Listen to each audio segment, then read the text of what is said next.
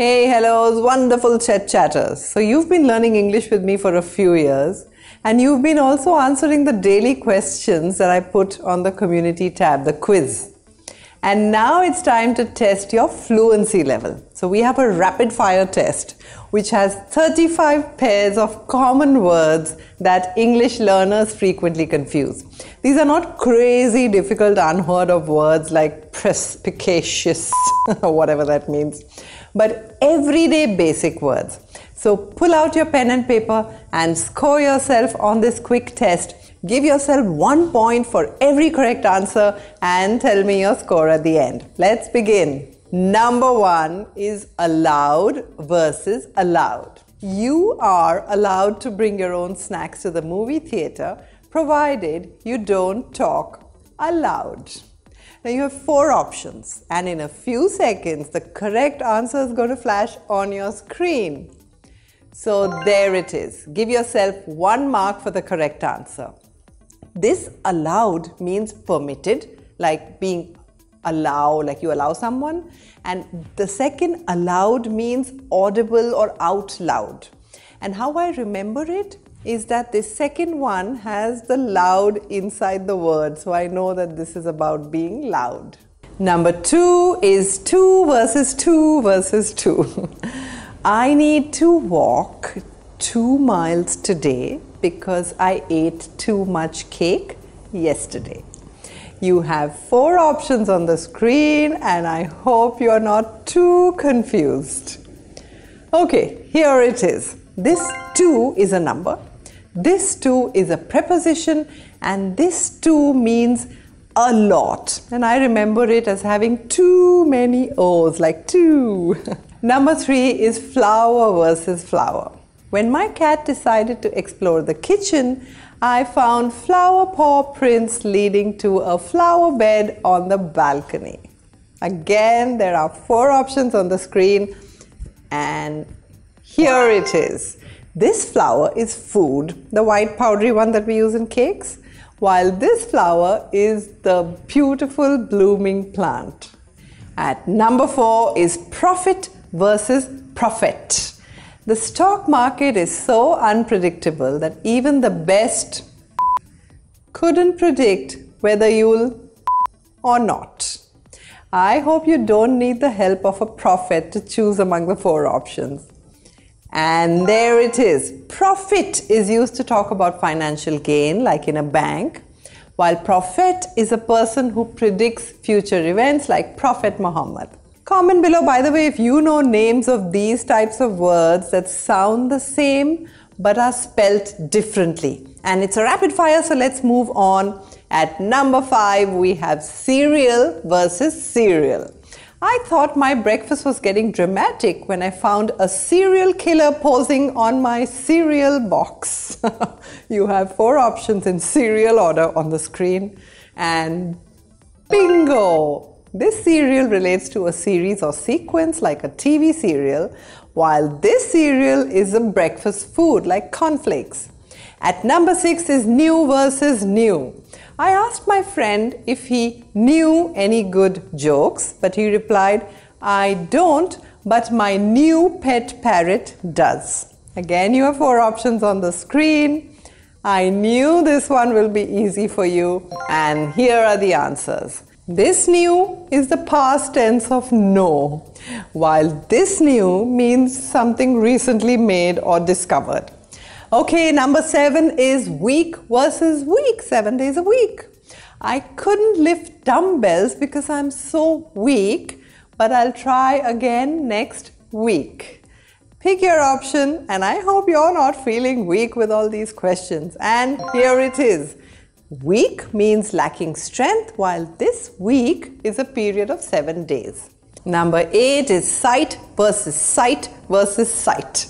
I thought the tour guide was going to cite historical facts, but instead they took us to a site with an amazing sight of adorable puppies. This is quite a sight, so pick your option. And here is some insight into the answer. This cite means to quote as evidence or to mention as an example. This site refers to a location or a place, and the last site relates to vision or something that we can see. Coming up on number 9 is which versus which. I couldn't decide which costume to wear for Halloween, so I dressed up as a witch, which made everyone laugh. This is some serious sorcery. And which option are you choosing? Abracadabra, here it is. This witch refers to a sorceress or someone on a broomstick straight from Harry Potter. And this witch is a pronoun used to talk about choice or selection. Get ready for number 10, here versus here. I left my phone here and I can't hear it ringing. Here are your 4 options, and I hope you were able to hear the question correctly. Here you go. This here is an adverb indicating place, while this here is a verb meaning to perceive sounds through our ears. The way I remember it is because there is an ear inside the here. Now we are 10 questions down. We have 25 more exciting questions coming up for you, and meantime it's shout out time. This week it goes to Priyan for leaving this cute message under our last video. And I know you want a shout out. You just need to write me a nice message below, and remember to use the hashtag ChetChatters. Now on to the quiz. At number 11 is your versus your. I told your cat that you're the boss. I hope your guess is right on this one. You're right. Yay! This your is a possessive pronoun indicating ownership, while this your is a contraction of you are. Number 12 is weather versus weather. I'm trying to decide whether to go outside, but the weather is looking pretty awful. I am wondering whether you will choose the correct option. So put down your choices in the comments below, and this is the right answer. This weather refers to the state of the atmosphere, while this weather is used to introduce a choice or indicate uncertainty. Now the way I remember this is WH words are usually for question or choice, like what, why, which. Same way, whether is also a word for choice, so WH. Number 13 is its versus its. This is a very common one. The restaurant is famous for its signature dish, and it's a must try when you visit. It's a very confusing choice, isn't it? And here is the answer. Well, this its is a possessive pronoun showing ownership. The cat was biting its tail. Whereas this its with an apostrophe is a contraction of it is or it has. I hope it's been a fun test so far for you, and coming up is number 14, principal versus principal. Sounding to me like the movie Karthik versus Karthik. The principal at the school had one guiding principle to always ensure that the principal amount is secure in the bank. And you have 4 options on your screen, so quickly choose one, and here it is. This principle is talking about a fundamental truth or belief. And this other principle can mean a person who holds a high position in an organization, and it can also refer to the original amount of money in an investment. Number 15 is personal versus personnel. I asked the manager for an assistant, but all I got was a Macias. Well, personally speaking, this is a trick question, and you have 4 options on your screen, and this is the correct answer. This personal refers to an individual. Example, my personal bag. And this personnel is the employees or staff of an organization, like personnel management. At 16 is break versus break. I was about to break a piece of chocolate when the car in front of me slammed on the brake. We were so scared that we decided to take a break and have coffee before resuming our drive. Now don't break your winning streak and make sure you get this one right. And here is the answer for you. This brake is a device that is used to stop a vehicle, like the brakes in a car. And this brake means to shatter or pause, like breaking a chocolate or a glass, or a break during a long drive or a movie. Number 17 is peace versus peace. I asked my friend for a piece of advice and he said, take a nap and you'll find peace of mind. Well, I hope you have the peace right now to answer this question correctly. So choose among the 4 options and the answer is on your screen. This peace is like a calm, a state of tranquility and harmony. And this piece refers to a part or a portion of something, a piece of cake. And 18 is desert versus dessert. When we got lost in the I wished I had packed more to keep my spirits sweet. Ah, the sweetness of dessert, especially in a desert. Pick your option out of the 4 on the screen, and here is the answer. Desert is a dry, arid area like the Sahara Desert and is pronounced as desert. This one, however, dessert, is a sweet ice cream or brownie that you have at the end of the meal and is pronounced as dessert, not desert. Number 19 is bear versus bear. The camper tried to walk barefoot in the jungle, but when he saw a bear, he realized he couldn't bear the camping life after all. I hope you're barely having any trouble with this. And meantime, I'm sending over a big bear hug to all of you. And now, if you've chosen your option, then here comes the answer. This bear is a large mammal, it can be used as a verb meaning to endure or carry, to bear a lot of pain. Couldn't bear the camping life. But this bear means naked or uncovered, like barefoot. Coming up at number 20 is illusion versus illusion. The fortune teller's to my future wealth was nothing more than to keep me coming back for more readings. Now take your pick and make sure you get the right answer, and your answer is coming up here. Allusion refers to an indirect reference, to allude to something. Illusion is something that appears real but it's not. Number 21 is accept versus accept. Any challenge in the kitchen, the one that involves making a pizza, that's where I defeat. I will accept that this might be a little confusing, but if you pause the video and read the question once again, you will surely get the right option. And here is the answer. Accept is a verb meaning to agree or receive or undertake something, like accepting a gift, accepting a challenge, accepting defeat, and it's pronounced as accept. Accept is pronounced as accept and is a preposition meaning excluding, like accept excluding or not including. Accept this challenge means apart from this one or not including this one. 22 is affect versus effect. The scientist's experiment was meant to the chemical reaction, but it had an unintended and it turned the lab mice into miniature superheroes. Now pause the video, make sure you get your options right, and the answer is up here on the screen for you. Affect is a verb that means to influence or to make an impact on something else. Effect is a noun which is the result or the consequence of something. I affect something, but it has an effect on me. At 23 is lose versus lose.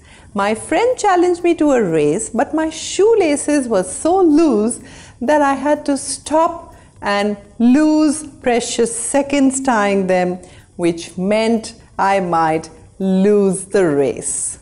And if you are losing your mind over these mind benders, then make sure you look carefully at all the options and pick the right one. And here is the answer. This lose is a verb that means to misplace something or fail to win, or maybe like lose my keys, lose time, or lose the race.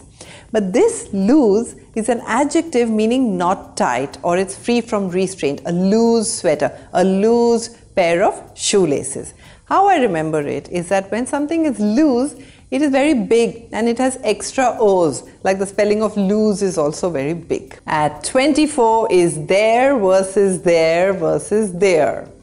I heard they're going to their favorite ice cream parlor, so I rushed there to make sure I didn't miss out on the fun. And here are the 4 options in front of you, and here is the right answer. There is a possessive pronoun showing ownership, like their car, their ice cream. This one is an adverb indicating a place, like here and there. In fact, it's also spelled like here. So that's how you can remember it. And they are, with an apostrophe, is a contraction of they are. They are going. They are going. At 25 is stationery versus stationery. I visited the stationery store to buy some stationery, but it turned out the store was stationary. It didn't move at all. This one can be a little confusing, and I must admit, but pick the right option and here is the answer. Stationary with an A means not moving, and stationery with an E refers to paper, envelopes and writing materials. I remember this as E for envelope and E for stationery. Number 26 is then versus than. I'd rather eat a whole cake, run a marathon, but I'd have to deal with the guilt the next day. Every now and then we need a revision test like this one. So pick one option and here is the right answer. Then with an E is talking about an event. It is an adverb indicating a specific time or sequence of events. Than with an A is a conjunction and is used for making comparisons. Better than, rather than. Number 27 is adverse versus averse. My friend is to waking up early, but when faced with the consequences of being late for work, he reconsidered. I hope you're not averse to rapid fire tests like this. Pick one option and bingo. Adverse means unfavorable or harmful, like adverse effects. Remember effect versus affect? And adverse consequences. Averse means having a strong dislike or opposition to something. I'm averse to food that is too spicy or salty. At number 28 is pray versus pray. My grandma always tells me to pray before bedtime, but she also wants me to lock my door so I don't become prey to the monsters in the loft. I pray that you get a top score on this test and pick the right option, one out of these 4. And here is the answer. Pray is to make a request or offer a prayer. Prey refers to an animal hunted or captured by another for food. Next is peruse versus browse. When I went to the bookstore, I planned to the classics section, but I got lost the graphics novel. Do peruse some of my English videos if you want a more in-depth understanding and practice now. Meantime, choose one of these options and here is your answer. Peruse means to examine or read thoroughly, like peruse my resume, peruse my project report. And browse means to casually look through or skim, just like browsing the internet and finding something interesting. 30 is compliment versus compliment. I gave a compliment to my friend on their outfit and they said, well, it's a great compliment to my wardrobe. Pick one of these 4 options and here is the right answer. Compliment with an I is an expression of praise. We all love compliments, don't we? And complement with an E means something that completes or goes with something else, like complementary colors and complementary angles that go together. 31 is discreet versus discreet. The spy was trained to be discreet about her mission, but she accidentally dropped discreet clues all over town. Now, please don't be discreet and share your scores openly with us so that we all learn from each other. Meantime, pick one of these options and here is the right answer on your screen. This discreet means careful and a little secretive in one's speech or action, while this discreet is what you've seen in statistics. It means individually separate and distinct. 32 is illicit versus illicit. The detective was trying to a confession, but the suspect was more interested in discussing his love for chocolate chip cookies. Now, I'm trying to elicit the correct response from you, so pick one of these 4 options and here is the correct answer. Elicit with an E means to draw out or evoke a response, while illicit means illegal or forbidden. Remember, this illicit has an ill in it, like illegal, and they have similar meanings. 33 is flounder versus founder. When the ship began to in the storm, the of the company shouted, "I didn't sign up for this." I hope you don't flounder on this one. We have 4 options on the screen and you will easily be able to pick the right one. And here's the correct answer. Flounder means to struggle awkwardly or have difficulty doing something, while founder, in fact, founder as a noun, it refers to a person who has established or created something, such as the founder of a company. 34 is improve versus improvise. I tried to my cooking skills, but when I realized I was out of flour, I had to by using pancake mix. Now, knowing the difference between these 2 words will greatly improve your spoken English because people often confuse these 2.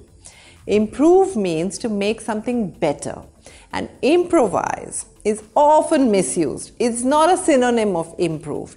It actually means to create or perform spontaneously without preparation, like having to improvise using limited resources.